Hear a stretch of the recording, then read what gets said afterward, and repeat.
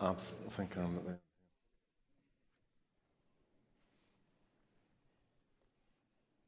You all right, Obi? You sit here, Obi? Okay. Thank you, Robin. No shortage of things for us to sort out in an hour and 15 minutes. It is a great privilege to be in this wonderful building to lead this discussion on these incredibly important matters. And I know there's some other people in this room that have been in this wonderful building at events of similar importance of the past few years. I think I'm sitting almost at the point where Mario Draghi made his infamous "we'll do whatever it takes," Stephen, nearly 2 years ago to the month, right here. So if we could have the same impact as he did, that would be pretty good. I am joined by four very diverse people that are reflective of the exciting and complex world in which we live in. And I'm not going to go through their bios because everybody's are in the handouts. But we have Sir Rake to my left, currently chairman of BT and a very illustrious person influencing life all over the world and led from Britain. And he chaired a panel that I was on yesterday, actually. And then we have, next to him, we have Obi from Africa, who is, of course, a senior economic advisor to the Open Society Foundation, having done all sorts of important things in one of the mint countries, Nigeria, previously. To her right, Ziad Bahaa-Eldin, a former interim deputy prime minister of Egypt. And to my far right, we have Puri, managing director of UTI Asset Management, I think the oldest asset manager in India. So actually, I'm going to risk something a little bit daft at the start. So I'm going to do a little survey of all you guys about our topic of globalization, of winners and the losers. So I don't think there's really very good economic data that goes back by decade for the past 100 years, but there has been reasonable data for the past 40. 1970s was a pretty miserable decade for world GDP growth. Oil price crises twice. 1980s, the world grew by 3.3%. 1990s, the world grew by 3.3%. Here's the dangerous thing I'm going to do. I want to ask all of you guys, show of hands, what do you think the world grew by in the noughties? Was it the same 3.3% as the previous 2 decades? This is a decade with 2 big crises. Was it less than 3, or was it more than 4? So who thought it was 3.3, same as the previous 2 decades? And you're not allowed to not vote. Well, 3 people. Who thought it was weaker? Who thought it was close to or above 4?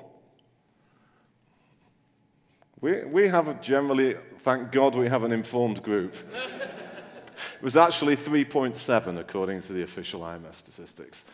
So I ask you that at the start because as an economist and of course as Mr. Brick and Mr. Mint and whatever, it seems pretty clear to me that globalization is a good thing.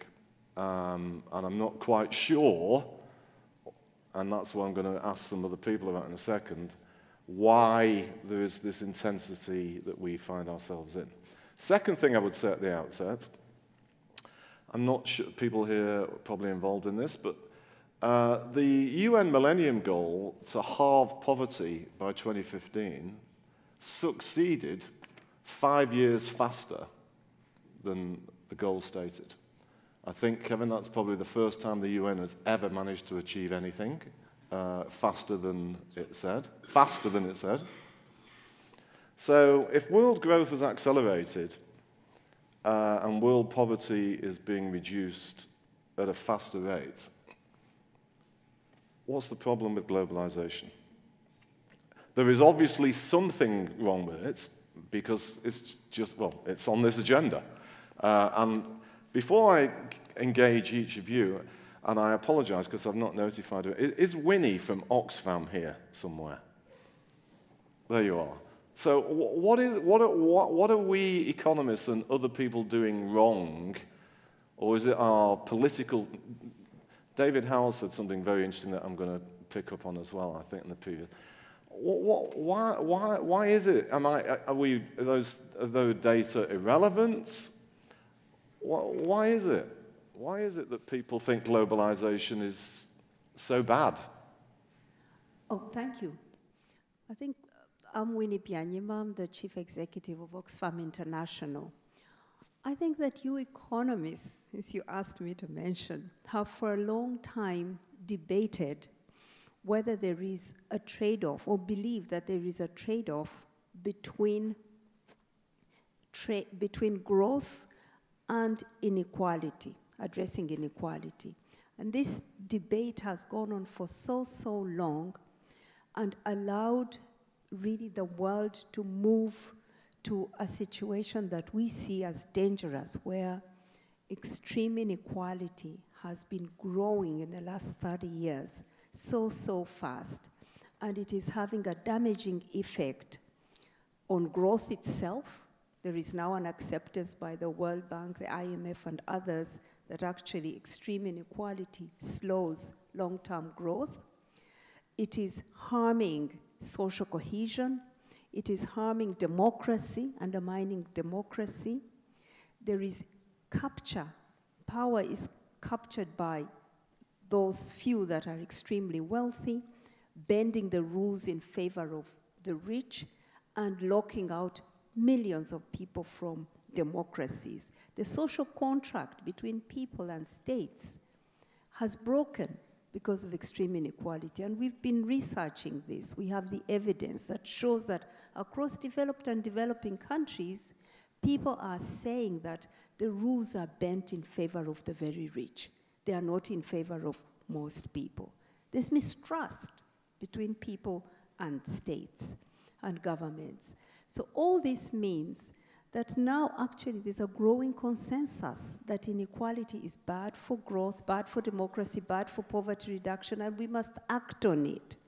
And that means we must do the normal things that are done to reduce extreme inequality. It's not rocket science. Winnie, can I sow a seed to come back to you on after I've engaged the panelists and others?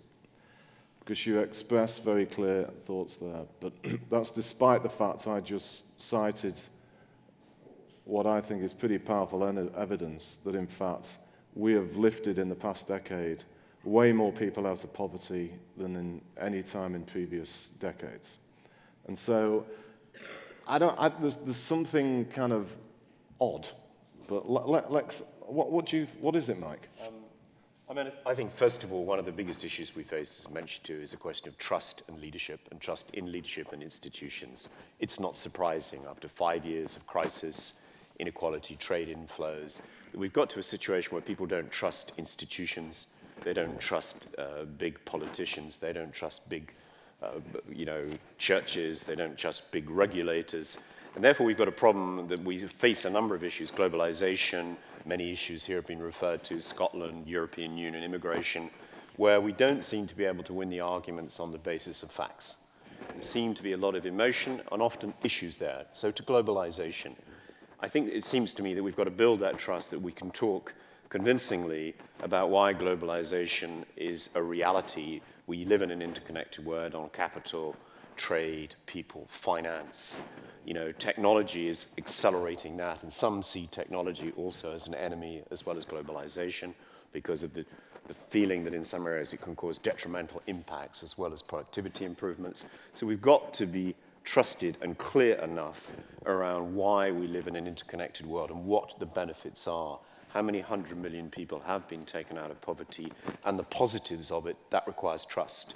Then we have to absolutely accept that there are issues here, particularly in areas of globalization, whether we like it or not, or whether the macroeconomic statistics show it. What are the things that we can do, combining between business, politicians, trade unions, to make sure that we have sort of some principles, some spirits around the way we do business that recognizes that actually, from a business perspective, we want everyone to be well off. Why wouldn't we?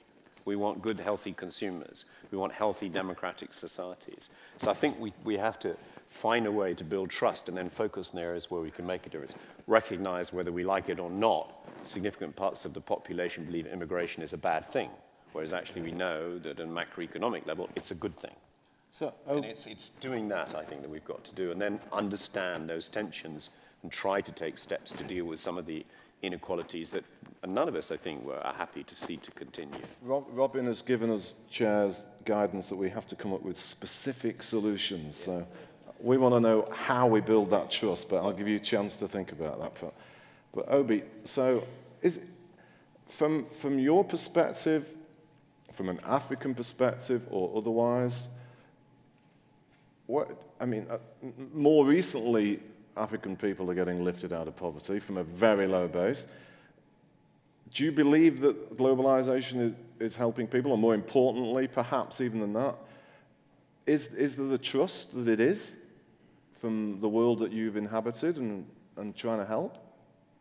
Well, Jim, I think that it is important to acknowledge that global prosperity has done better with closer integration of countries. Most of the countries in Africa are small open economies, more today than they were in the 90s. So clearly, there's a universalization of the concepts that enable economies to grow. But with that growth on the continent of Africa, we've also seen manifestations of deep inequalities. In significant countries like South Africa and Nigeria, the widening inequality doesn't do good for economic reforms, which essentially are mostly market reforms. So the question is, why is that so? It's because capitalism gave itself a bad name as a result of the character deficit that was manifested during the global financial crisis. The people who took the beating were the ones who were least supposed to be taking any beating on the behalf of a global elite class that lost its morals. I think that about 20 years ago, when I was one of the co-founders of Transparency International, we could almost predict that this was going to happen. Countries of the North simply assumed that issues of poor governance and corruption were things that happened in poor countries. But we could see a blind walk into a serious erosion of institutions and processes and procedures and basic character. And so, number one is, how do we fix the issue of character deficit in the way that leadership is provided, whether at country level, institutions level, community levels, farm levels, and all the range of it. Number two, there is a universalization of the losers of globalization. 40% of the unemployed in the world are young people. It cuts across the entire world. Of the unemployment figures, 4% are adult unemployed, 12.6% are youth unemployed, unemployment rate. That tells you that there's this universalization of the losers. And so if there's anything that will give us a common ground for a discussion as to the nature of structural shift of the global economy, it's got to be these young people. They don't believe in any of us seated here today. They are not even in this hall. That's to tell you the level of alienation of this class from the real problems of the world. Chatham House ought to be getting the young ones to tell us to our faces what has been. Specific idea. And then, my final point. My final point is that as far as the countries in Africa are concerned, they're actually optimistic. They're optimistic that the future holds greater promise. And I see President Kufuor, who used to be president of Ghana, and he knows that there is that sense of optimism. Let me push you, because for people who might know, I've spent quite a lot of time in Nigeria the past year, and despite all the staggering challenges, some of which obviously being highlighted now, it does strike me that, and despite your really powerful point about youth unemployment, young people of African descent are optimistic. There is net migration of people going back. So if there was something that inherently bad about globalization, why is that happening? Why would they not be doing, I think in South Africa, I think it's actually a bit different, but in Nigeria, all the smartest guys from Silicon Valley and the UK, they're all going back there. They don't want to be here. You know, Jim, I like you. You're my friend, but you're asking the wrong question right now. You know, Ngozi, help me. I know Ngozi's here somewhere. Help me out. You know, because, I mean, think of it this way. There's no anyone today who is saying globalization is bad, simple, is not being analytical, okay? They're not being empirical. Anyone who is saying globalization is so good, don't say anything negative about it, is equally completely out of whack with reality. So what is the story? The story is we must have no longer a monologue between the anti-globalists and the pro-globalists. We need to recognize that there are real challenges of the kind that we've just all talked about. And therefore, for the Africans that are optimistic, they're optimistic because they see the benefits of integration into knowledge, into ideas, into possibilities. They see all of that. But then they also see the weaknesses in terms of the capability of the nation state to manage the process and the volatilities that are associated with this global good that does have opportunities for them. So I think you talked about a character deficit, which is very closely linked, I think, to your trust deficit, so we'll perhaps build up on that in a second. But Ziad, let me bring you in. You were making some very interesting points to me at dinner last night, pointing out that in an Egyptian sense, and then we discussed about it in a broader sense, some of the big riots and protests around the world the past couple of years have actually been led by what we might even describe as the relatively better off, not the most poor. Do you want to elaborate on that? Because it's a very subtle but powerful point, in my opinion. Well, this was in relation to a specific comment on the Arab uprising and the fact that on the whole, looking at the last 3 years, it has been those who have benefited a little bit, those who have been somewhat in the winner's side, who were the start, who were behind the start of the Arab uprisings, and not so much those who has completely locked out of any benefit. And this maybe have to do with the issue of winners and losers in general. So who wins and who loses needs to be a little bit more defined. You, in your opening statement, you do refer to the key two issues in support of globalization in general. One is that world growth has been positive. And the second is that there has been some greater equality among nations over the last couple of decades. I think where the issue becomes a little bit more problematic and where globalization faces more criticism is looking at it nationally, within the various nation states, within the various national economies. To what extent has it led to greater or less equality, as a matter of fact? And there isn't one answer. Countries here have had very different experiences. Part of this is that we need to also think as to whether, is poverty alleviation real poverty alleviation, or is it synonymous somewhat with growth of consumption? So you may be earning more, consuming more, but then your quality of life, your quality of security, your quality of social protection, the level of anticipation for the future may be actually going down. And this is very serious for people who happen to be on the border of poverty. The other thing is that winners and losers also isn't a constant factor. Right. Some of the take tourism as an industry globally, and especially in emerging economies. Sure, banking and finance also have been, people working in those sectors have been part of the winners globally. Used to be, not anymore. Yeah. But in a way, what you lose when in your financial sector may be your bonus, which could be quite significant, your end of year, payment, bigger payment and so on. But you probably have a minimum standard guaranteed.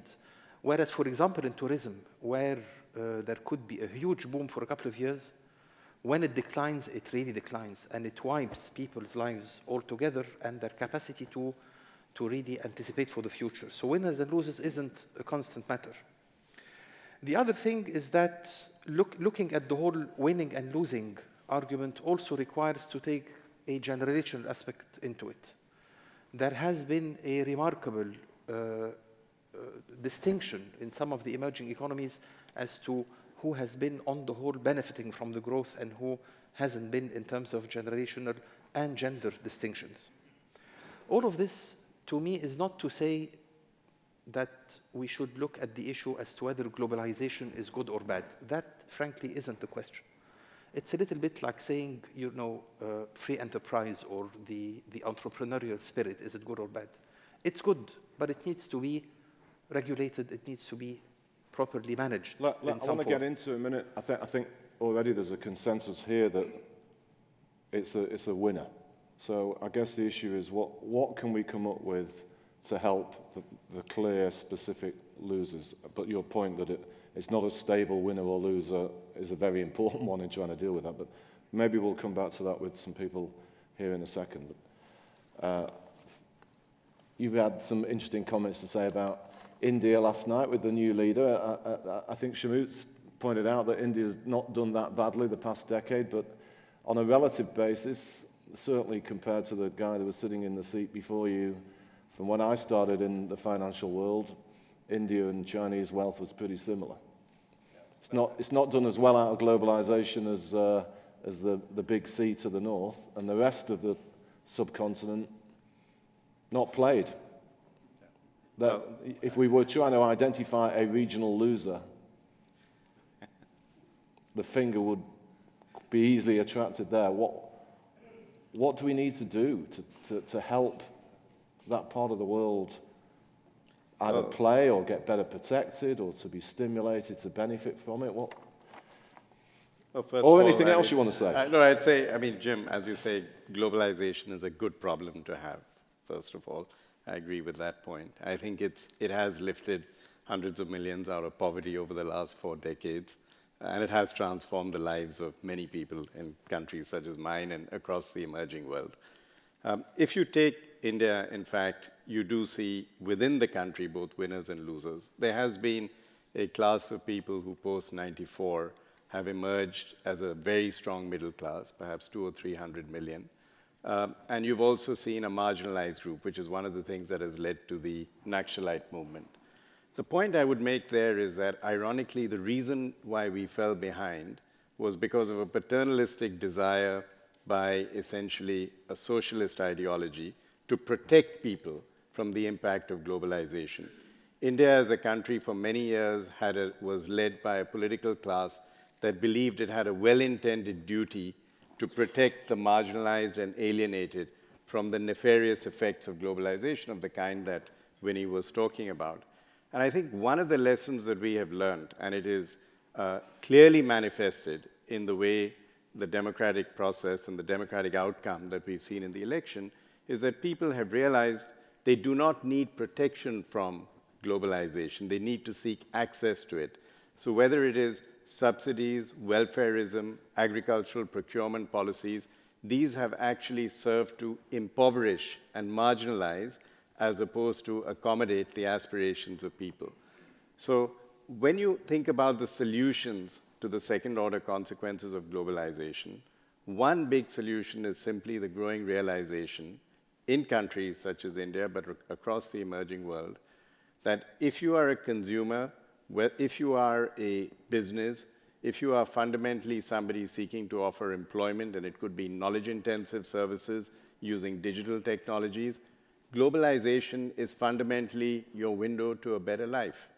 And the political class is actually having to adapt to that now fairly rapidly. And when we have this conversation 10 years from now, I can assure you, you will not be talking about and questioning whether India is a loser or not. And probably the most important... I was really meaning its neighbors in the subcontinent. No, but it's not that different for the neighbors either. I think this realization has actually now dawned on the country and is very clearly a watershed moment. So if you think of how you're going to deal with the consequences, Within the country, I think there's already a recognition that openness, open societies, open economies are actually an avenue for growth and an escape from poverty, very different to the political ideology that we have had before.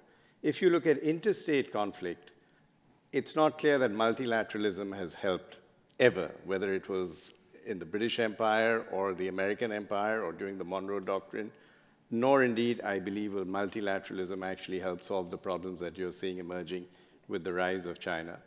Ultimately, there are only two solutions there. One is the return of old-fashioned bilateral diplomacy of the kind that you saw with Kissinger and Gorbachev, and you will see bilateral diplomacy as actually being the ultimate solution and the fora in which these issues will get resolved. Because and the second is overreach creates a reaction. When Britain overreached, it lost its empire. The Americans overreached as a result of the Monroe Doctrine. They have realized they need to withdraw. The Chinese will realize, as they test the extent of their power and overreach, whether it's in the Pacific or elsewhere, that they need to accommodate this. And you can see alliances or associations forming which are bilateral, whether it's Russia or China or Japan or India, all of whom are frenemies, to use that term, but all of whom are basically learning to accommodate each other, and they will do so through bilateral diplomacy.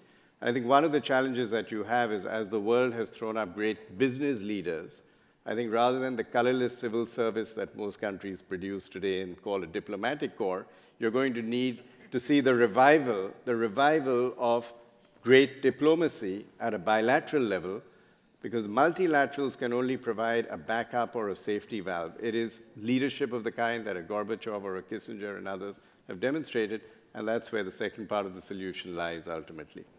So there's so many issues that we could... Can we have the rest of the day for this? I want to raise two specifically and perhaps turn to this sort of national state versus global thing, which is such a complex angle of it. But before I do, I don't know if we have any of the any World Bank or UN research people here, but there's a gentleman here, because linked to my evidence at the start, as I'm sure some of you are very aware, it's not got that much attention, but the International Comparison Programme has just revised their data on a PPP basis for many parts of the world.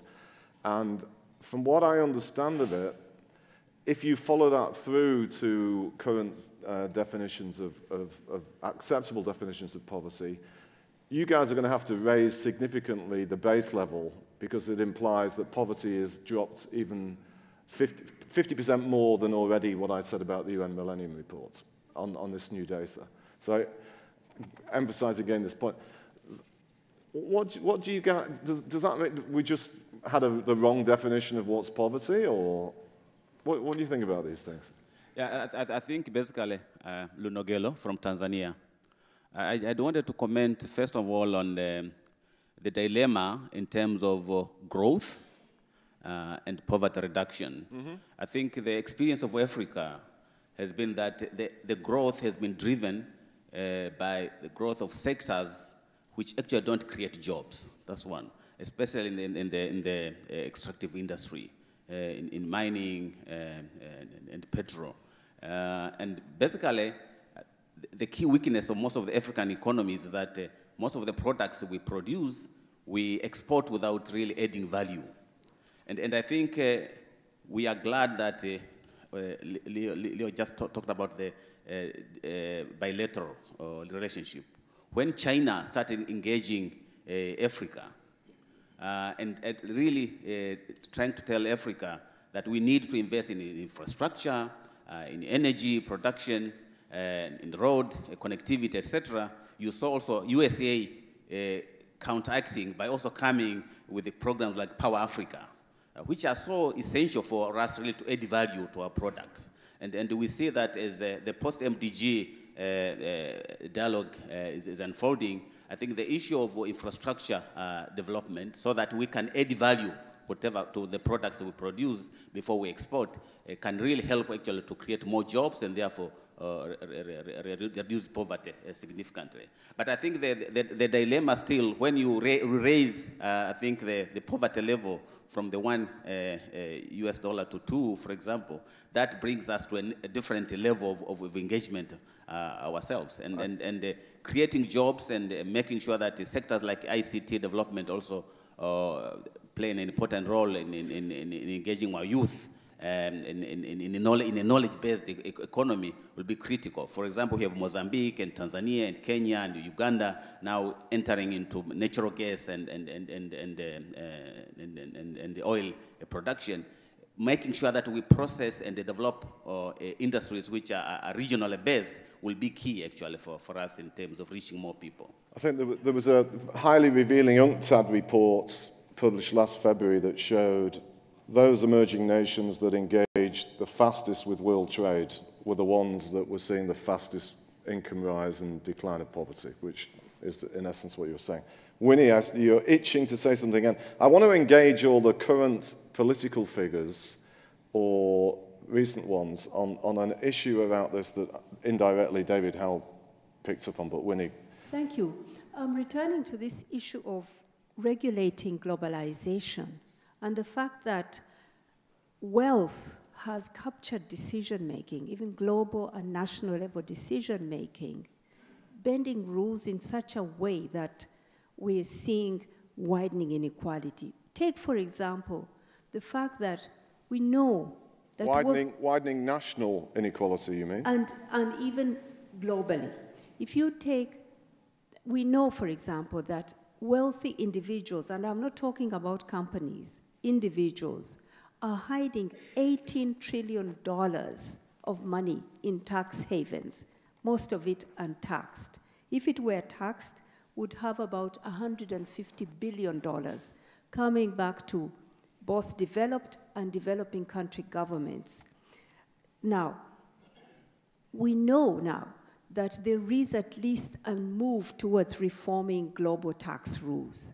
But this is happening through the OECD on behalf of the G20, again, a rich club of nations, and the poor ones who are cheated of taxes through illicit financial flows are not on the table, are not shaping these new rules that are supposed to solve this problem of illicit financial flows. We need to have a system, a multilateral system, an open system where all countries can sit at the table and agree the new rules for taxation. A lot of what is happening is quite legal. You can have two companies in a country that one is mining, the other one is a sister company, giving it a loan, and then the company that is mining never pays tax because it's busy paying the loan to its sister company. That's okay, it's accounting. So a lot of this is legal, but it is immoral, it is wrong, it's driving inequality and cheating poor countries of the taxes that are due to them. Thank you. Thank you. I'd like to, there's a few hands going up here, and over here, there's lots of hands going up. It's going to be very difficult, but let me ask the five that I see to make their points quickly, and if none of you are political figures, I really want to engage the politicians on this issue as to the taxation point, because in a national way of dealing with it, it's down to the political figures to choose to do so. You voted in or out. So start with this gentleman here. Richard Ottaway from the House of Commons, a political figure. Can I bring Are you about to tell us our taxes are going up? Later. Can I bring into the debate the question of population growth? Michael Rake mentioned it briefly, quite legitimately, as a macroeconomic driver. But the truth of the matter is that no country, apart from one or two resource-rich states, no country has got itself out of poverty without first addressing its level of population growth. And in, for example, sub-Saharan Africa at the moment, hundreds of millions of young men and women are being born into an economic wasteland with, where there is already resource shortages, water shortages. And there are two things happening from this. One is we're seeing the dramatic growth of conflict. You look at the rise of Boko Haram, the situation in Mali, the attack on the gas facility at In Amenas in southern Algeria. And then we're seeing migratory patterns, which is beginning to affect us in Europe. You're seeing the boat people coming across the Mediterranean into Lampedusa, the people dying trying to get into Melilla in Morocco. So, Jim, when you pose the question, what can we do for the losers, I think that this should be part of the equation. You don't want to deal with my question, though? The Conservative government will lower your taxes. Generally, yes, and I suppose I can qualify as a politician. I was Foreign Minister of Sweden, and I'm Deputy Secretary of the UN. On the MDGs, as you started with, Jim, you're right. The extreme poverty has gone down, but the state of affairs in the world is such that today there are more poor people living in middle-income countries than in poor countries. So poverty is mainly a challenge for middle-income countries in today's world. So the inequalities certainly are a very important factor. And then the MDGs, who were so well formulated back in the year 2000, the results are pretty varied. You know, there is great progress on primary education, good news, but very bad news, for instance, on maternal health and on sanitation, with huge consequences. So, but I think we have a great challenge now to produce the next generation goals, which hopefully still keep poverty up front, but also bring in sustainability, and hopefully also the importance of institutions, the importance of structures that keep this direction. But I must respond to the challenge to multilateral diplomacy from the last speaker on the panel. First of all, I think we shouldn't put bilateral diplomacy in contradiction to multilateral diplomacy. And regional diplomacy also, by the way. I think we need all of them at this stage. But I would say it would be pretty ironic if in the age of globalization we go the road of bilateral diplomacy. I think that will certainly create many imbalances and great difficulties. And almost logically and conceptually impossible to do if you look at issues like climate change or migration or any of those issues.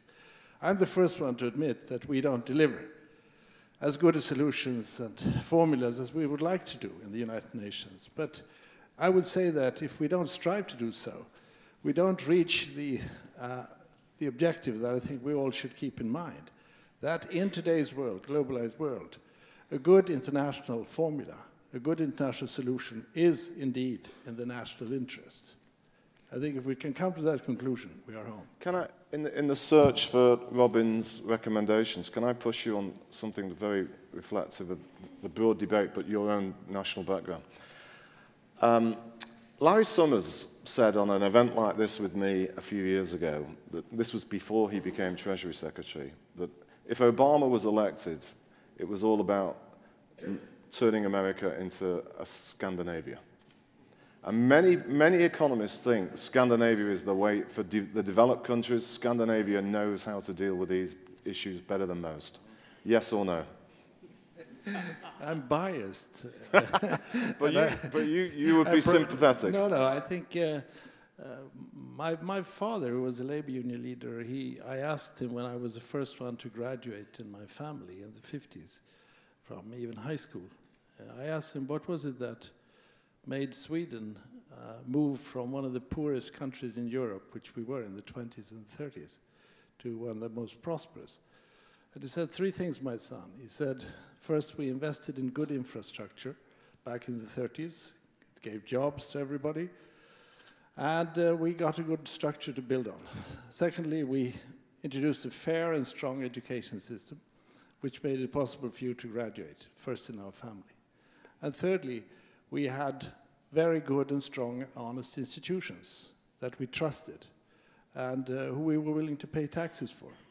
And he told me that in the 50s, the party that suggested increased taxes won the election twice. So I think this still stands. I don't think you would have this idyllic situation today. But I know there's some more hands here, but I don't want to neglect anybody over that side of the room if there's... There's a gentleman behind you. Why don't we go here, then the lady here, then we'll come over to here. I noticed there's no political figures wanting to respond to the trust deficit issue, Mike, yet. But we can keep trying. Kevin will. Sorry, please. Thank you. Evgeny Bregerman from Belarus. Speaking a bit on behalf of the biggest losers, the youth. I just sometimes get a feeling that when we become victims of the way we frame our discussions, like globalization, losers and winners, but then when we look at the massive social movements, especially youth movements, the ones that brought about some change in recent years, let's look at the Arab Spring, Ukraine, for example, it doesn't look like the youth there are any concerned about globalization. What they protest against are local corrupt institutions. And by the way, they even ask for more globalization. So, of course, Europe might look a little bit different, but I guess it might be the victim of this discussion as well. So I'd be interested to hear your opinions about that. So the lady to your left, please. Kishore Faulkner, Liberal Democrat from the House of Lords. I wanted to pick up 3 interlinked things that you've been trying to flesh out, which is inequality, taxation, and democracy, because nobody's actually spoken very much about that as yet. I think it's trust, not necessarily democracy, trust. Well, it comes back to... It's related. I think it comes back to empowerment and the ability to change things. Therein the lack of trust, because politicians actually are seen as pretty powerless, I would argue. And I think the point is that inequality, I think on the whole, global inequality clearly has been declining. And we know the Chinese figures and the Indian figures and the rise of the middle class and so on. But in developed countries, the nexus between inequality, participation in chucking out the bad guys who may be increasing it, and taxation isn't a linear relationship. In the United Kingdom, 29% of revenue is paid by 1% of people. So clearly the progressive taxation system works. However, if you look around at Europe in the financial crisis, in post-financial crisis world, you have had now, in the European elections, a rise of the parties, one could argue, the Christian Democrats, the right-wing parties, that are not the parties that would fight for the largely dispossessed people who've been the losers in what's happened in the last 5 years. It's very interesting that the population has actually voted in larger numbers for people who are not sympathetic to their cause. And I think therein lies that thing about democracy, that when you have taxation on income, you get people making very clear preferential choices, and the majority is still better off than the minority in Europe. When you get taxation on wealth, the parties that advocate wealth taxation on the whole do badly because it affects the aspirational classes. So the decline in trust, I think, is about an inability to find solutions, really, where you can still capture the democratic mandate, come out as a winner as the party that supports that kind of thing. You clearly don't, or usually don't, I would argue. Kevin, before you answer, let me sow another seed, which, going to David's point, is it more difficult as a major national leader to lead what you think is doing to do the right thing with 24/7 media highlighting every single bit of anything? Does it make it harder, or because of the temptations you just say something that sounds good? Is this part of the trust issue that Mike and Obi are on about, as well as the broader issue on policy? And the same for business as well, of course. I think anyone in the exercise of 21st century national political leadership is simply lying if they don't say they're not affected by the immediacy, the demands, and the insanity of the media cycle. It's a very simple axiom in global democratic politics. You feed the beast or the beast feeds on you. The beast being the media. And therefore, whoever I deal with around the world and have dealt with over the last 5 or 6 years, either as Prime Minister or Foreign Minister, the experiences are much the same. So to go to the core question, therefore, of trust, because you've rightly pointed out to a huge player in the transaction of politics between elected leaders and those whom they are elected to lead. The complexity is this: how do you take an election mandate as a national political leader and translate that into a reality which is daily buffeted by global factors over which you at best have marginal control or influence? Now, this was brought to the absolute surface within a year of my election as Prime Minister with the global financial crisis, which hung over the entire period. And therefore, the challenge is to create the bond of language and delivery between a national political leader, recognising the dynamics and the benefits of globalisation and capitalist globalisation, while being mindful entirely of the dislocations being caused in the community on the way through, let alone the mega dislocations caused by the global financial crisis, which destroyed jobs throughout the developing world and destroyed jobs in the developed world as well. And this brings me to my final point about how that is best done and where we need to clarify our ideas before we go on to the business of how to communicate them. Idea number one is that capitalist globalisation is a good thing. Now, that is not a novel conclusion in the academy, but across politicians on the left and the right, at least on the left, it is a reasonably recent conclusion over the last 10 to 20 years. Number two. That you think has survived the past 5 years? Barely, which brings me to the second question. What type of capitalist globalisation are we talking about? We've currently got three on the menu around the world. There's state capitalism, and we see some models of that around the world. There's what I'd describe as liberal capitalism in its most extreme form, Hayek and the rest, and we saw the outworkings of that in the crisis, where markets didn't self-regulate. They actually destroyed innocent people and almost destroyed themselves, and the state had to bail them out. The third form of capitalism is what I describe as social democratic capitalism. Accepts three propositions. One, the overwhelming power of markets to generate wealth and to liberate people from poverty. Two, recognises market failure. Three, recognises public goods.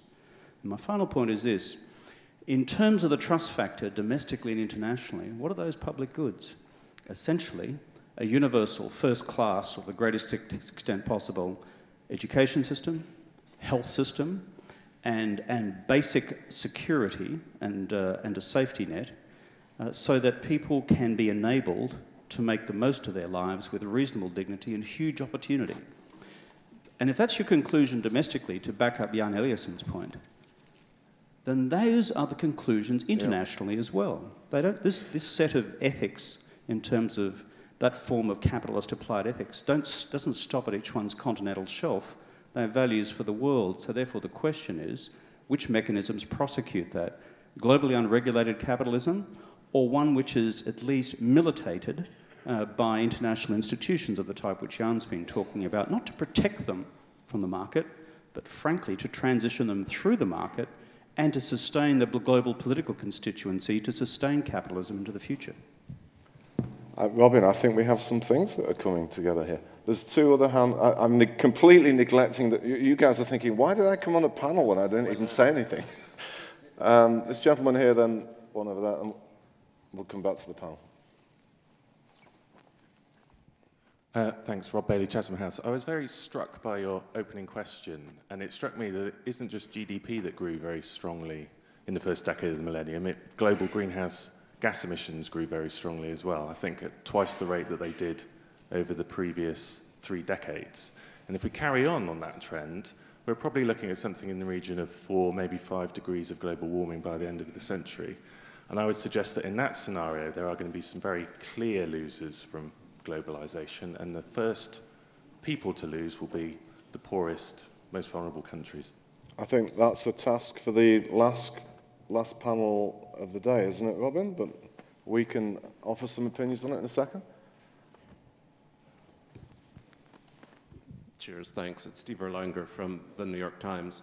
I thought what Mr. Bahaa-Eldin said was very important when he talked about the generational aspect here. Because after all, it's globalization that's hurting older people more than younger people. I think that's what we see all over Western Europe, and not just there. I mean, change, we all pretend that we like it. In fact, it's terrifying.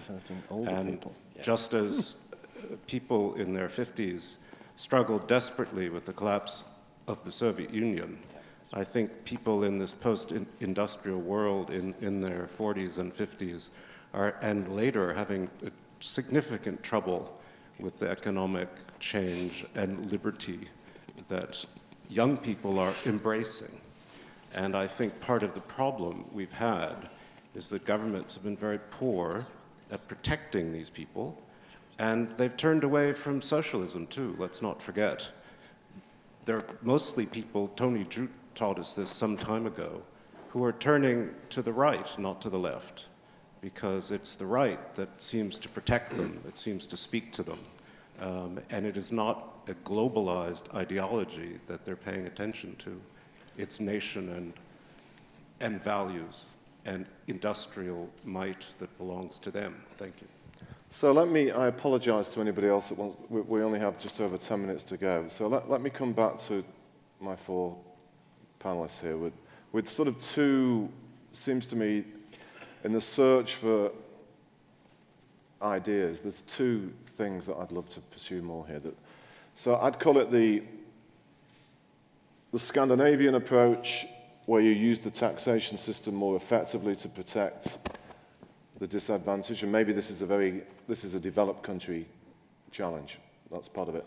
Or, related to this point, if globalization is generally a good, how do you support those that suffer from no longer being cheap places to produce stuff, unless you do the Scandinavian model? My own guess is you've got to go for some radical supply-side type reform where the near-term pain will be even longer. But without that, you have to go that route, it seems to me. But what do the four of you think about that before I come to the second topic? I think. And is it applicable to where you are, to your own environment? I mean, again, it's I think related also to Kevin's question: what type of globalization are we talking about? And I guess certainly the model I would have had is some version of the Adam Smith version, which is you fundamentally have here the pursuit of self-interest, and that has been the primary driver. There's no point, I think, pretending it's anything else, and that was true of the Romans, or it's true of the Chinese today. And that's not necessarily a bad thing if you fundamentally accept that the pursuit of self-interest can actually lead to outcomes in the same way that capitalism fundamentally believes you get the right outcomes through the pursuit of self-interest. And I think the dangers of overlaying something which is essentially an altruistic effort to rewrite rules and manage that has actually been proven now empirically, certainly in countries such as mine, to have had second-order consequences which were far worse than the disease or the illness, if you like, that they were aiming to cure, which is, yes, you will occasionally have market breakdowns. Those market breakdowns fundamentally need safety nets, not barriers. And what politicians have tended to do in response to the worries that have been expressed here is to put up barriers to globalization, which essentially is throwing the baby out with the bathwater, and instead of devising ways to build safety nets. And I think that's where the debate is shifting. Do you need safety nets? Yes. Do you need to build barriers? No. And I do agree, there is concern that what you're seeing in some parts of the world is the raising of barriers. You're seeing that in the old world, actually. You're not seeing that in the new world, because the new world is young, as somebody pointed out, and the young value the creation of opportunity much more than the offering of entitlements. But in the old world, they are still seeking entitlements. And I think that's a problem which politicians are not going to be able to solve. I think we'll find a Darwinian solution, if I may say so, at the end of the day, where that world loses. But the new world fundamentally is seeking opportunity, and that calls for safety nets rather than the barriers that were created by welfarism. And I think that's the direction the world is going. Mike, I'm going to jump to you, and I'll come back to Ziad, because this is, in some ways, a sort of developed country, the first one I'm focused on. To put it back in Larry Summers' terms, I would debate, he was saying, it's all about which is what your issue is, about protecting Joe from Flint, Michigan. I mean, so your answer was no, you don't protect Joe from Flint, Michigan. You force Joe from Flint, Michigan to be capable of dealing with the world. It's easy to say that, but particularly if you're one of these guys that's as an elected official, how the hell are you going? Sorry, Joe from Flint, Michigan. I mean, it's so dangerous to be in soundbites in these areas. But a couple of things: society, since time immemorial, has dealt with elites. Communism led to elites. What we try and have in capitalism is recognize those elites with transparency, with balances and checks that allow the community as a whole to survive, do well, and do well increasingly, because that is in the interest of the elites. Now, we have to get that across. Then you get the trust. I did want to make a couple of quick points, particularly in specific. You know, I think what hasn't been mentioned, I think the biggest way out of the trap of poverty, both in the developing world and the developed world, is education and skills and technology. And we mustn't lose sight of that, because that's the same in the UK. Our biggest problem is lack of skills. This is going to be my second issue. But I mean, it's so critical, and I think everywhere you see that, and technology is seen as a threat. It isn't a threat. It can be used with education to lift out of poverty to deal with these issues in a very, very positive way. On taxation, you know, in business, there aren't too many business people. I think perhaps we're underestimating how many businesses today, after these last 5 years, recognize they have to think differently about many things, and it takes time, about remuneration, about longer-term thinking, about apprenticeships and developing, about youth unemployment, which is like a cancer of society right now. And on the taxation point, I do think this is a really important point that politicians have to grapple with, because at a domestic level, they attack businesses and individuals for not paying taxes, quite rightly, but on a global level, they compete to try and encourage people to come in and pay less taxes. They lower the corporate tax rate to do it. So we have to have a consistency here around what we do for society, which is about business leaders who are not trusted, and politicians who are not trusted, and regulators who are not known and not trusted, you know, together to work. What is the way that you do this to reach some multilateral accords? And it's idealistic, but unless we start to try and do that, we're not going to deal with a fundamental sort of disconnect that exists between what politicians will sometimes say in private, what they will say in public nationally, and what they will say in public regionally or globally. And we have to get some consistency.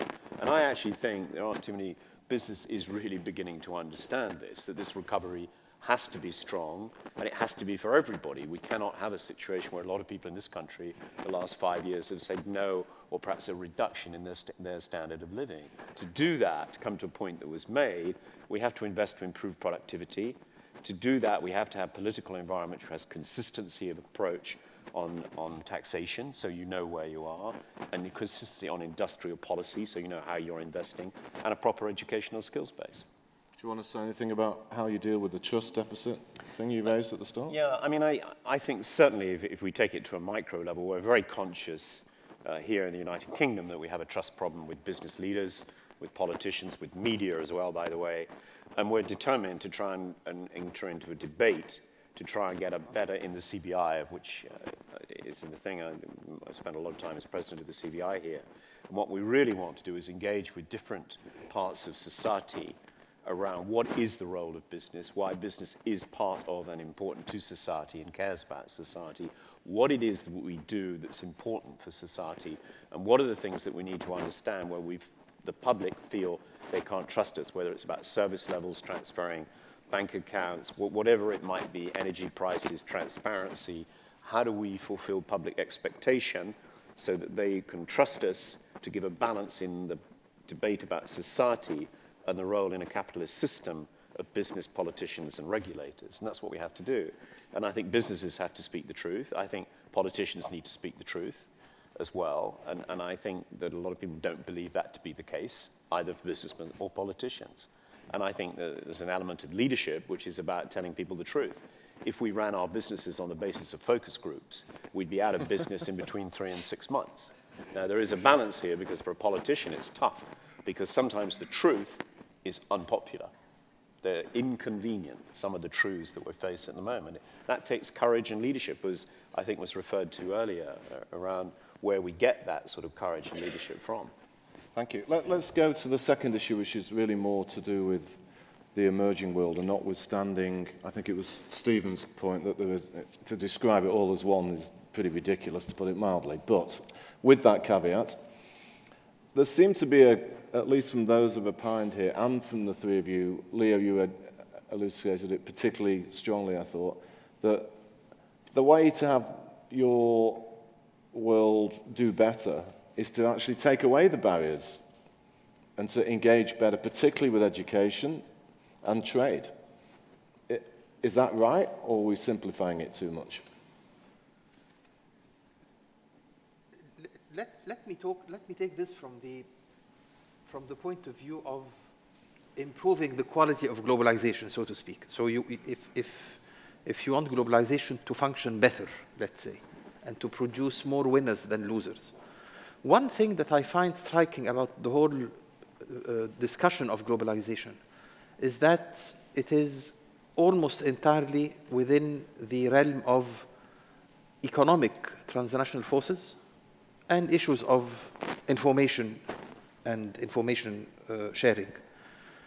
So one way perhaps to consider improving the quality of globalization is to actually take it further. But by taking further doesn't necessarily mean deeper, doesn't necessarily mean reducing further restrictions on competition and so on. It actually means taking it further in other non-economic realms of cooperation. Like football or something? Well, I mean, you're going to do that in a couple of weeks. Yeah, in fact, you will see the biggest celebration of the survival of the nation state in a couple of weeks. But what I mean is this, the way that the nation state has actually come a long way into accepting the new international economic player as perhaps taking away a little bit from its own sovereignty. Right. It has not done that at all, or at least not in the same level at all with respect to other structures. Consider, for example, the hostility that you will find in most emerging economies towards cooperation between NGOs globally, between political parties, between youth movements, between even cooperation in combating non-financial crimes. And what you have here is a rather advanced world of globalization in economic terms, but extreme defense by the nation state of any other form of global cooperation. Now, I'm not an advocate of the end of nation state at all. I think nation states exist, they will continue to exist, and there is such a notion as sovereignty that will have to be protected for a while. But again, just look at how much the nation state has evolved with respect to economic players and how much it has not evolved with respect to allowing globalization, again, but on other than economic factors, on political and on civil society factors. Obi, I'm going to leave the last word to you. Solve the world in 2 minutes. In 2 minutes. Okay. So the first thing that I want as a takeaway is clearly there is the ascendancy of the citizen. The citizens want to be part of the solution. They've been too often outside of the room when the business leaders and the governments try to fix the world. Nice point. And the citizens are symbolized even more now by these young ones. They have a sense of urgency about fixing the problems of the world. Our gentleman did say how the older ones are really losers in places like Europe. But the truth is, I'd rather the old lost than that the young did. Right. Because if the young lost, then it means that the future world is clearly not guaranteed at the level that we have all operated. That's too much of a risk to take. Second is that when you have inequality of the kind that we're dealing with, it means that there is necessity for intermediation and conflict management. What are the tools for that process of conflict management, intermediation, whether at a global level or at the national levels? Number 3, the issue of the distinct roles of the market as well as the role of the public sector, a la government, is right on the fore for our discussion. The state that is competent, the state that is intelligent, the state that is smart, and will most often work for the greater good of the larger number, will deliver better outcomes, whether integrated or not. But the more integrated, the better the outcomes, from what we have seen by empirical evidence. So what it therefore suggests is that there needs to be a clarity of how the states that have eroded in capacity, whether at the level of social trust in developed economies or in developing economies, not just in terms of social trust erosion, but also in terms of just mere capability of the state. All of these conversations are germane to ensuring that ultimately we can fix at the local level, that is at the unit level of the individual citizen, while at the same time gaining the benefit of a closer integration as a world. I think that's a pretty nice place to stop. Robin, over to you. Thank you very much, everybody. I want to say, first of all, a big thank you. If I can get the microphone, yeah, a big thank you, Jim, to the whole panel. A fascinating discussion. You did get to solutions. A number of them I've seen taking down notes, and I think other people as well. All I wanted to do was, A, say a big thank you to you and the whole panel for a great thing, and let people know you've got coffee next door. We'll be starting again at 11:45. Thanks for giving us a great start to the meeting. Thanks for engaging so much here, all of you, in the commentary with this conference so far. So thank you, Jim. Thank you, panel. A big handful of them. Coffee next door.